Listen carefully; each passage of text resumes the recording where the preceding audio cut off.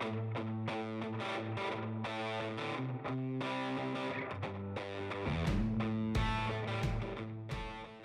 guys, Scott here in the Eastwood Garage with a solution for clean compressed air. No matter what air tool you plan on running, having clean dry air will benefit the tool. In our garage today, we have our Eastwood Air C.F.S, which stands for Complete Filtration System. This filtration system is a perfect add into any garage in which you're just beginning to set up the compressed air, or an existing system in which you wish to protect the tools to be run. Without properly cleaned air, moisture can wreak havoc on the internal moving parts of any air tool, leaving them vulnerable to rust. Once the rust begins to set in on the moving parts of an air tool, it'll begin to slow down and not give the performance it once did. Easily plumb into a compressed air system with a 1/2 inch MPT inlet fitting and an airline ready 1/4 inch MPT fitting on the outlet. A long life 1 micron coalescing filter will remove most moisture and impurities from passing air. The built-in pressure regulator allows for custom pressures ranging from 0 all the way up to 150 PSI. No matter if you plan on running a low pressure tool such as a paint gun or a higher demanding tool such as a grinder, this regulator will get you set to the correct pressure. I usually run the pressure on the regulator a little bit higher than the demand of the tool being used to accommodate for slight pressure loss through longer air hoses.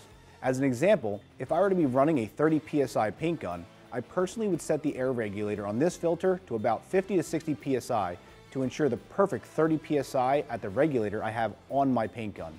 Speaking of paint gun, this filter can also be converted to a desiccant filter. Why is this important when you paint, you may ask? Moisture is the #1 enemy of any paint or powder coating job. A desiccant filter allows for the trapping of the maximum amount of moisture from the compressed air system. We offer the optional Desiccant Kit, which is easily retrofitted and adds the drying capability to this kit.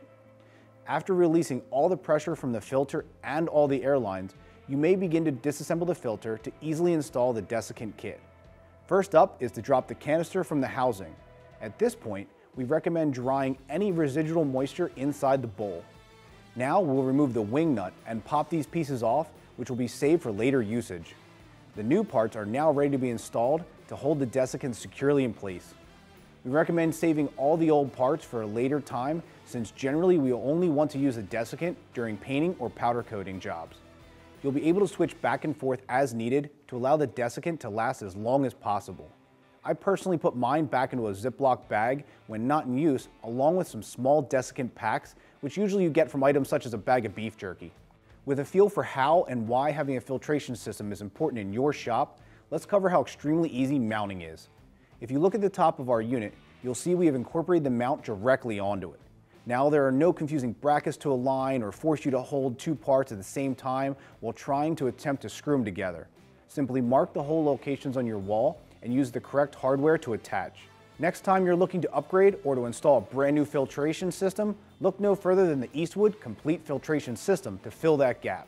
For more information on this filter or to be able to purchase, you can click or tap the button in the corner or follow the link that appears on screen.